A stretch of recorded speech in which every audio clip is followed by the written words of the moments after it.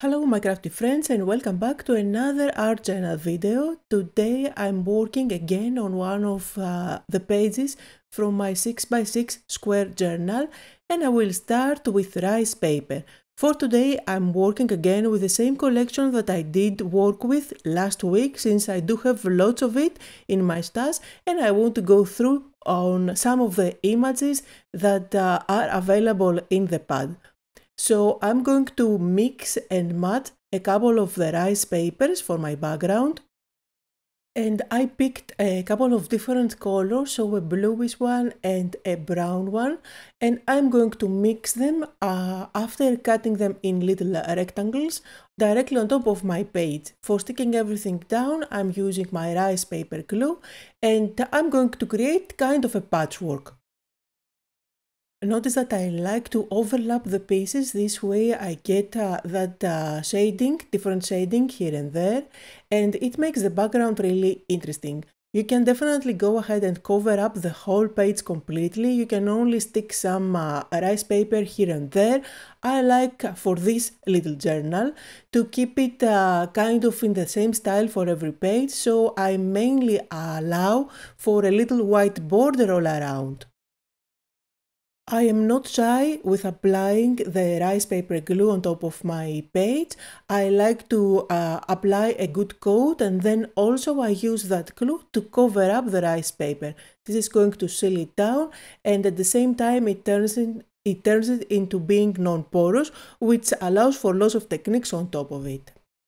When I apply the rice paper glue on top, you might see that it is kind of milky, but it dries completely clear. And it also dries completely matte, which is an absolute favorite for me. So step 1 was to apply some rice paper. Step 2 is to add some white. On this page I'm going to use a stiff brush, and with white paint, white acrylic paint, I'm just going to add some brush strokes. These are completely random, and you can cover up any darker areas that you don't like, or any overlapping that kind of is very vibrant. Just make sure that you don't cover up completely what is there. You still want to see that design coming through the white layer. For the next step, I like to do some stamping, and I do have a bunch of stamps that I use for my backgrounds. This is one of them. It is from my latest collection, and I'm going to use this big one.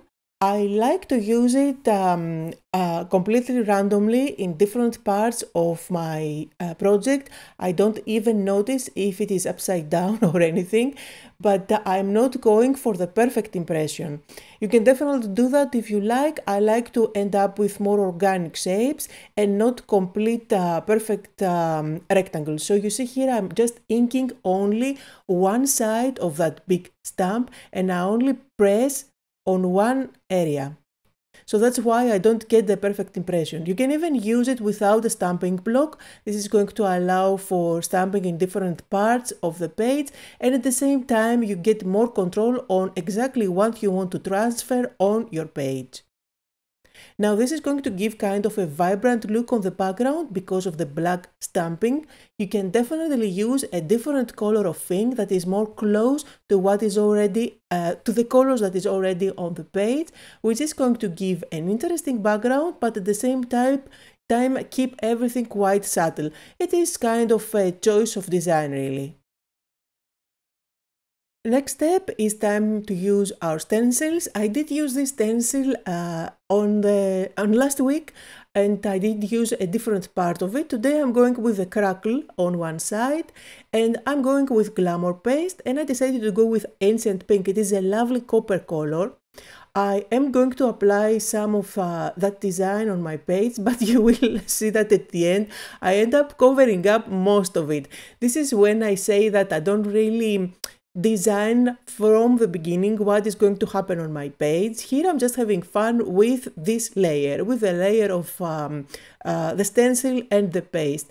But when I will play later on with my focal points, I will feel like the most pleasing to the eye composition will end up covering up some of that stenciling. You can definitely go back and add some stenciling on blank spaces if you like, but I really don't do that. I don't really care about it at all. So I'm leaving that page on the side to dry, and let's look through that paper pad for images that we can use as focal points. Now you will see that there are many quirky animals to use as focal points in this paper pad. I think it is a great collection for those who do art journaling.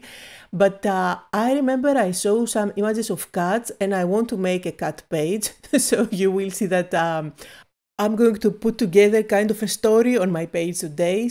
So I'm going for family portraits today, family portraits of a family of cats. And I'm using these frames. These come from the paper cutouts. You just pop them out and use them as they are.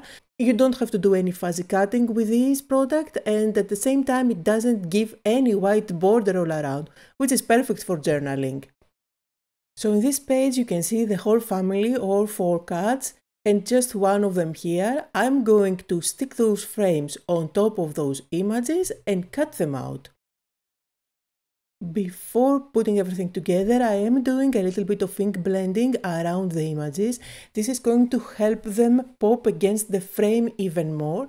But of course, this is a step that you can do later on if you like, with your brush markers and other ways of applying shadows. So now all I have to do is to add some glue around the frame and just stick it on top of my portraits. The glue I'm using here is my matte glue. This allows for some mistakes, because if the glue oozes out in between those paper cutouts, it's not going to show at all, it's not going to be shiny, because it dries completely matte and it disappears. Now from the paper cutouts I'm also going to pop out a few more elements like gears, which are going to be used later on to embellish my whole composition. Now if you notice, everything is already pre-cut for you, even the inside pieces, those blank spaces. All you have to do is to just poke them out. And now it's time to put together my composition. Now, in all the pages that I did before in this journal, I always used my rice paper glue to stick everything down, and I also used the rice paper glue to cover everything, to seal everything, so that I could use later on my big brush markers to do the shadows. However, for today, I'm going to show you that that's not important every time. You can definitely omit some of the steps on this journal and you will still get the same look and feel. So here I'm just playing around with all those parts that I have collected for my composition, and I'm not going to do any type of shading afterwards. So I'm just embellishing the whole composition with some gears here and there, and I will also add the sentiment. And now I found a quote which is absolutely hilarious for this specific page. So I'm going with, "If you met my family," under one of the portraits, and then on the other cut I'm going to stick, "You would understand." And these come from an old booklet that I have by Tim Holtz, which is full of sentiments. I think it is the snarky one that gives you lots of fun quotes to use on journals. But again, it's a very, very old product, and I don't think it is actually available. You can definitely print out your sentiments. I always say just use your printer or your label maker. You can use your stamps or just use a marker and write down whatever you like. This is just the way I like to do it. So I used the fine black marker to add some sketchy lines around some of the cutouts, mainly to separate the frame from the main image inside, which really made a difference. I used my white gel pen to add some highlights, and finally I'm adding some white splatters. Here are some close-up photos on the project that I made for today. Just like always, a list to all the supplies that I used are down below in the description. Thank you all so much for joining me today, and I'll see you all next time.